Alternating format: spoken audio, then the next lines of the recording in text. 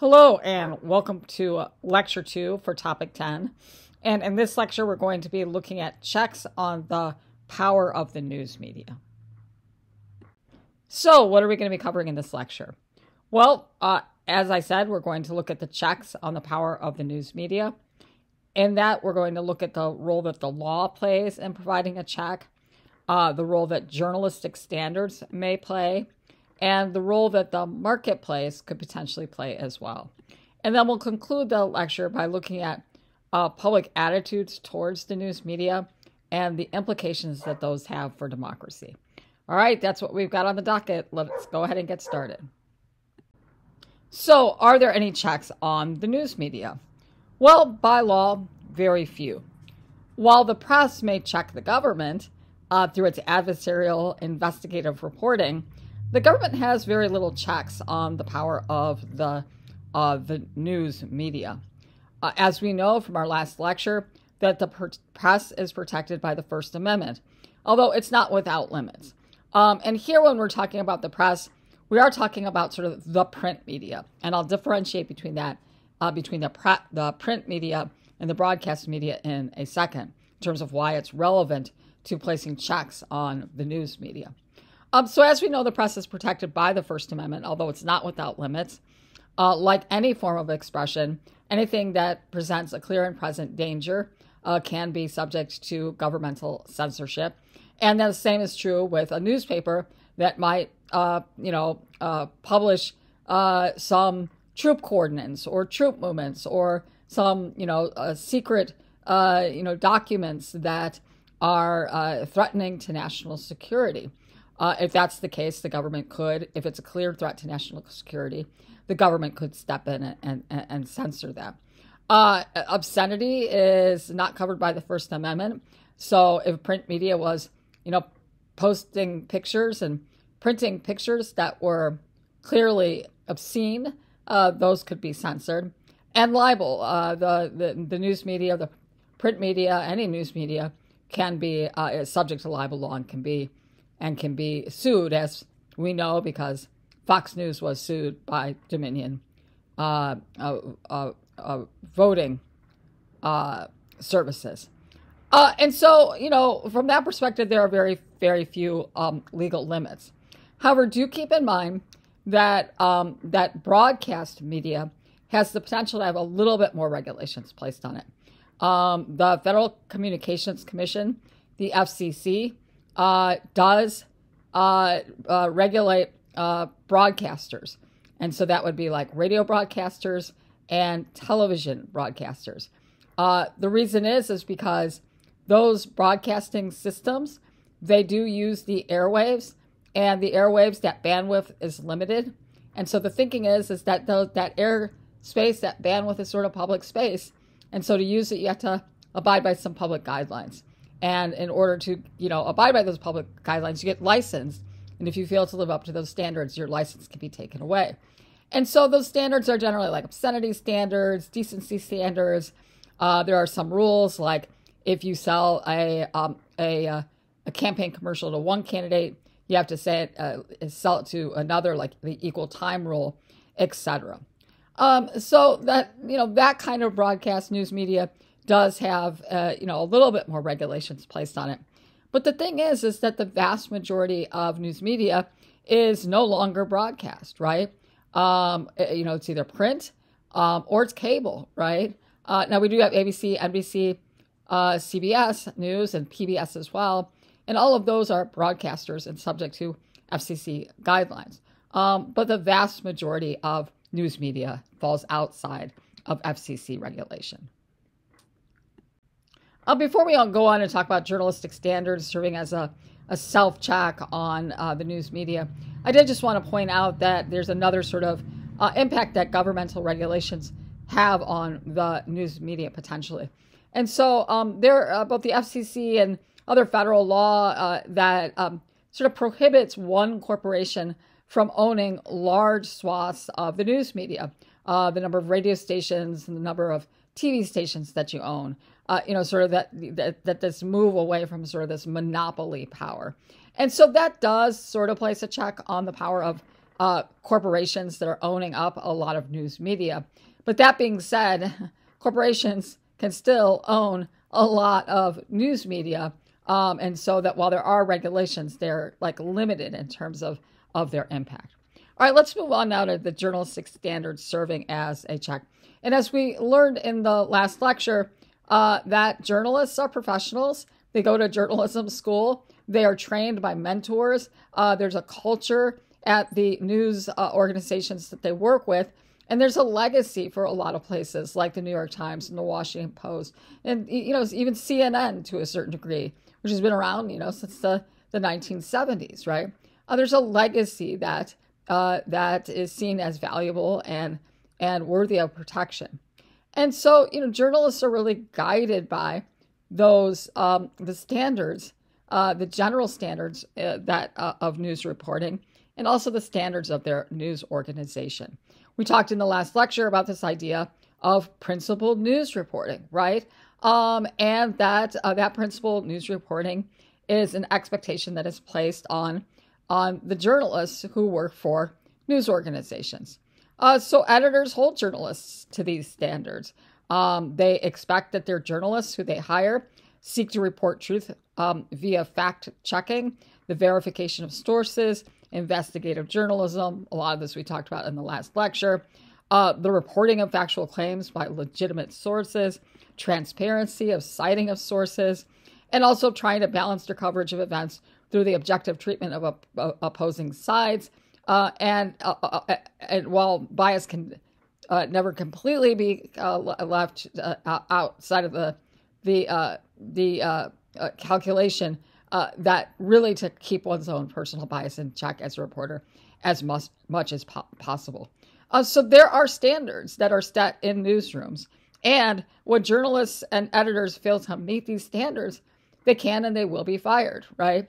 And so in a way, the protection of a news media source by its editors and by its owners, that it really, and quite frankly, by its subscribers as well. They don't like what they're seeing. They think it's not fact-based reporting. It could be that subscribers are going to not subscribe anymore. And, historically, not super historically, but within the 20th century, there have been two real good examples of journalists who failed to live up to reporting standards and they were fired. One famous one is Judith Miller. She worked for the New York Times. She did reporting on the weapons of mass destruction during the 2003, the lead up to the Iraq War. And it was found that the reporting that she did was about the Iraq's weapons of mass destruction program, that it was discovered to be based on inaccurate information. And she had a really close relationship with people within the Bush administration. And she was basically sort of just like acting like a stenographer, writing down what they told her and not doing fact checking. And she was fired.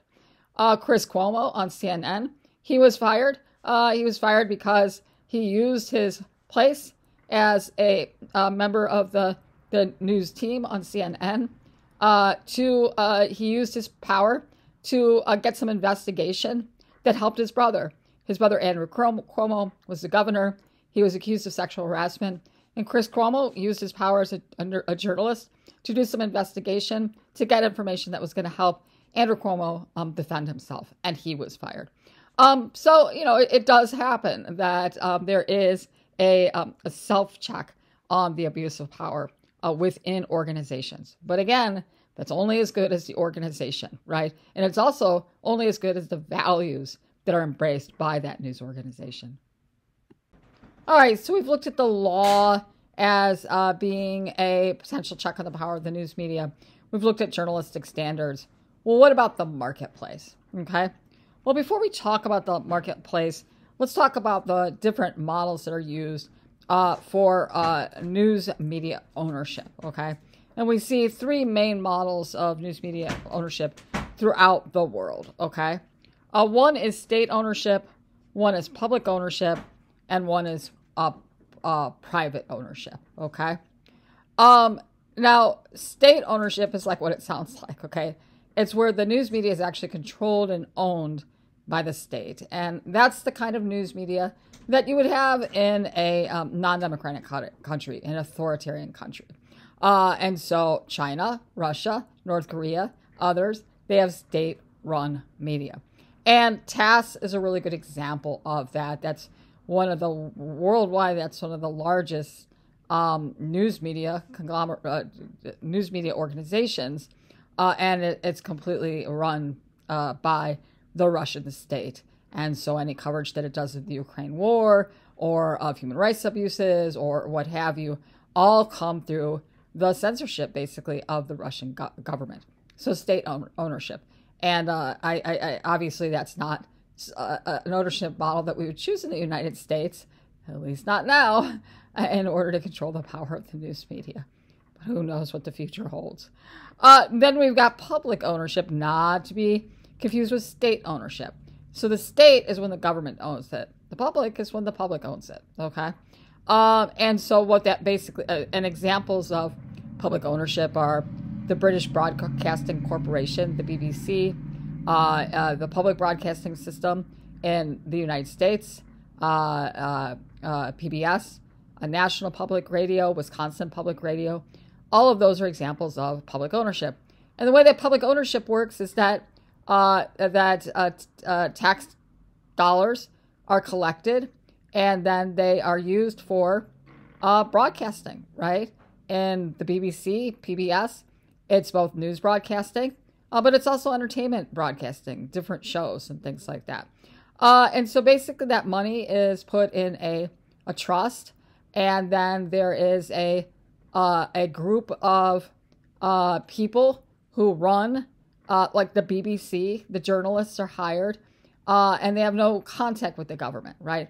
They're funded by public money, but they're not controlled by the government in any meaningful way, okay? So it's basically a way of assuring funding for both entertainment and news media without having to worry about the constant effort to generate revenue.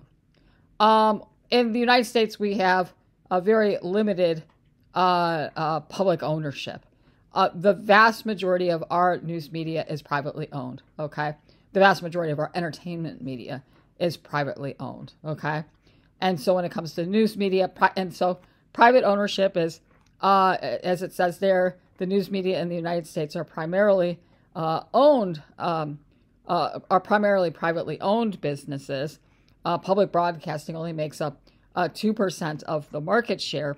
And when you are privately owned, it's exactly what it means. It's a corporation, right? It could be owned by Viacom. It could be owned by Warner. It could be owned by Paramount. It could be owned by an ownership group. It could be owned by a family, a private family. But it's owned, and it's oftentimes publicly traded on the stock market.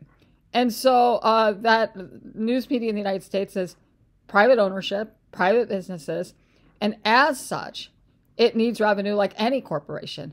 It needs profit and it needs revenue in order to survive. And if it's not making money, it will not survive, okay? And so a lot of the eyes are on generating revenue in order to stay afloat. That is the news media structure, ownership structure that we use primarily in the United States. So maybe marketplace incentives are a good thing for the media, both the entertainment and the news media. You need consumers to survive, and you need subscribers, you need eyes for ads, that you need to create a product that is of high quality, the highest quality as possible. And, in a way, the market can serve as a check on the quality of the news media. If the product fails to live up to the high quality journalistic standards, it'll lose readership, it'll lose viewers, it could lose ad revenue. And so in a way, if it sets its standards at a high quality, and that's what its consumers expect, then it will continue to live up to that high quality. And I have to say, at least when it comes to the entertainment media, the marketplace incentives actually to a certain degree, have kind of like worked in a way. You look at some of the prestige, so-called prestige TV that has been produced in the 21st century. Really sort of starting with The Sopranos, continuing through with The Wire, Mad Men, Breaking Bad, my favorite show, Succession, and even Billions on Showtime, right? These are some really, and I'm sure I've left some shows out. These are really outstanding shows, and I mean, in large part, they were able to happen because of HBO taking risks and HBO producing something that people were willing to pay for, right? And so, the market can sort of work in that way when it comes to entertainment. I guess the question is can the market work that way when it comes to the news media? I think when it comes to print journalism, like the New York Times, the Washington Post, the Wall Street Journal, the New Yorker, the Atlantic, I think that the market of incentive, can kind of work. You want to keep a high quality publication. Although, as we know, all those print, publications struggle at times. Although, the New York Times and ever since they put up their paywalls, so people have to pay for it, they're actually doing a lot better financially. But I think that there are some problems depending on the marketplace as a check on media power for a variety of reasons. So let's take a look at those. Probably the biggest problem is that when it comes to revenue generation, principled journalism really does not sell. It may sell a little bit, it may get some market share, but it really doesn't get enough. People aren't, chomping at the bit to turn on the TV to watch, the PBS NewsHour, principled journalism. What they are chomping at the bit to watch and turn on is MSNBC, some CNN shows, and definitely Fox News, because that's where you are going to get your opinion-driven journalism and sensationalism. So what does get the market share is if it bleeds, it leads, the breaking news, a lot of coverage of, a mass shooting, and opinion-based coverage. And so, when you think about the marketplace, you have to maybe make some assumptions about what consumers want. They actually want fact-based principled journalism. But some of the evidence indicates that that's really not what consumers want. Oftentimes, it seems like based on consuming patterns that news consumers care less about facts. And what they care more about is reinforcement of their own ideological bias. And so you sort of turn on to MSNBC, you turn on to Fox News, because you want to sit down and you want to feel good about your own ideological perspective. You want to feel good about your party. You want to feel good about your issues, right? And that seems to be what sells. And, this is really magnified by mass media ownership, okay? 4 large corporations, own 4 of the largest news corporations in the United States. And so that there is a lot of incentive because they're owned by like AT&T, that it's often about the bottom line. And the bottom line is about eyes, consumers, ad revenue, and if opinion-driven journalism sells, that's what people want to watch. If facts don't matter, but that's what people tune into, well, it doesn't really matter potentially what impact that has on our democracy, right? What matters is at the end of the day that somebody's making money. Sorry to sound so like negative here, okay? So, maybe the market might not be the best mechanism for providing the correct incentives to place checks on the power of the news media, or to support news media that's actually doing its job. And I just wanted to, have this up. It's from your textbook. It just is an illustration of that, the media company consolidation. You got your AT&T, you got your Disney, you got your Comcast, you got your Fox Corporation, and then you see how they're owned out, right? That these news these news entities are owned by the very large corporations, with the focus on revenue generation. So we started these lectures with talking about the important role that the news media plays in maintaining a democratic society. You need to have a news media so that citizens can be informed, they can be reasoned and reasonable, they can feel confident getting actively involved in participation in government, and also we need it in order to shed light on the activities of government. And so that consumption of the news media is important in a democratic society. Well, we're at a point in our a society where we have an extraordinarily low trust in the news media. I mean, and quite frankly, we have a low trust in a lot of institutions within the United States, so that the news media is not unique. But this is from the Gallup polling that shows, and I love Gallup because they show a public opinion over time from 1973 to 2023, where we are today. And they're basically asking people, how much trust and confidence do you have in the mass media, such as newspapers, TV, and radio, when it comes to reporting the news fully, accurately, and fairly? If you said a great deal or a fair amount, it's going to be green. Not very much, it's going to be black. And none at all, and it's going to be blue, okay? Well, obviously, some trends that we see is a declining trust and a growing lack of trust and no trust in the news media. But today, less than a third of Americans trust the news media to report the news fully and accurately and fairly, have a great deal or even a fair amount of trust. The remaining, 8%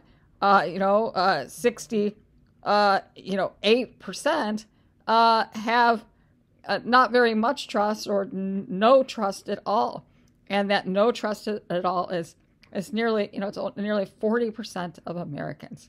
And so, you sort of look at this and you wonder about the implications that this will have for democracy.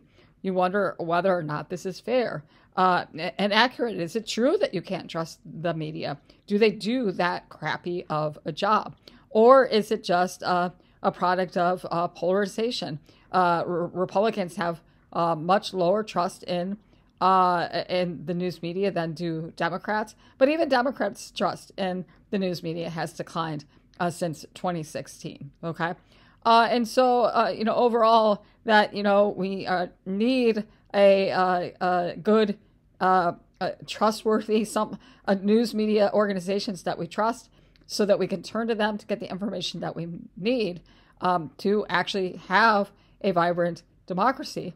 But if we don't trust those news organizations, then we have no place to turn to get news information, or where we turn as a place that is most likely filled with either mis or disinformation.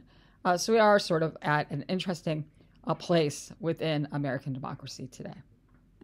So in conclusion, I just want you to maybe think about your own relationship with the news media.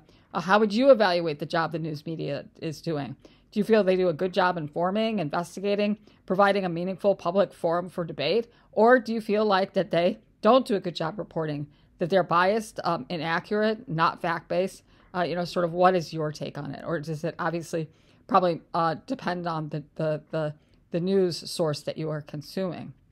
Do you consume the media that you think is doing a good job? So if you think that there's a news media source that is fact-based, principle-based journalism, that is transparent with its citing of its sources, etc., do you consume that media? Are you willing to pay for that media?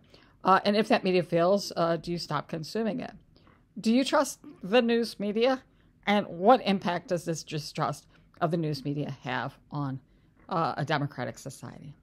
All right, that's it from me. Thanks a lot for listening. I really appreciate it, and I will talk to you again soon.